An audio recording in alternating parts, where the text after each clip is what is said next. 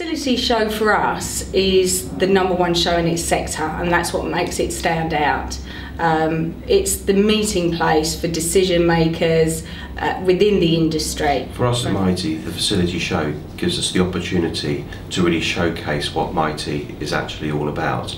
But more importantly, from an industry perspective point of view, it allows all of the facilities management companies to show their wares and show what a professional sector that we actually work in. For Plan On, the Facilities Show is the main trade event of the year. We've been involved with the Facilities Show for many years now, and we see it as the key event for the UK market.